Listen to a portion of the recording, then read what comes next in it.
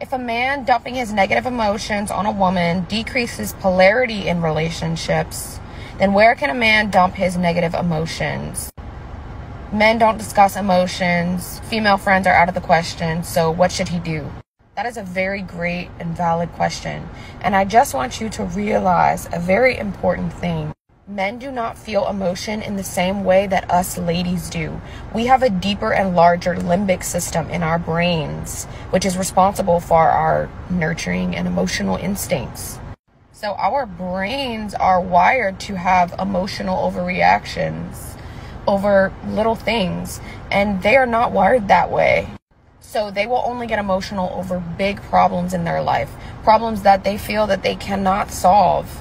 And even though they don't feel emotion in the same way that we do, if they have these big emotional problems from childhood, then they need to go to masculine men such as spiritual leaders, pastors, businessmen who have maybe experienced a lot of the same things that they're going through, other masculine men who are ahead of the game and can provide them with the same guidance and advice.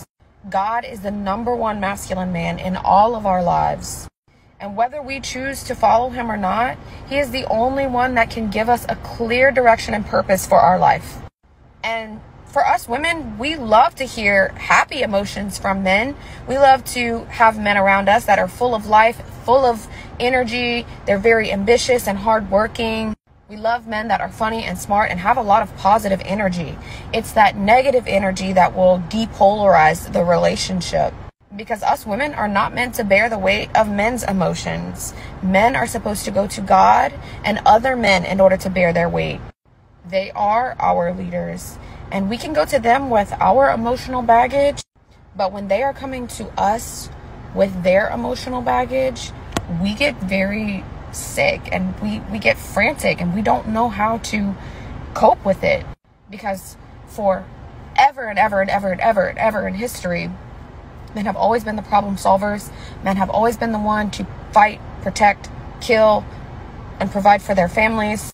So it would have been a very life or death situation if a husband went to his wife and complained and cried about all the emotions that he was having and how he couldn't go kill food and bring back food for their families so that way they could survive.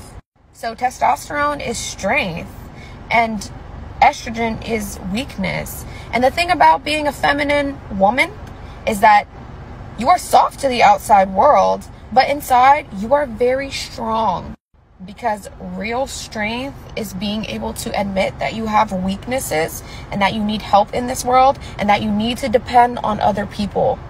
But ultimately, masculine energy men who have mastered emotional intelligence, they go to their guy friends and they're like, yeah, man, had this problem, was a little bit frustrated, but it is what it is.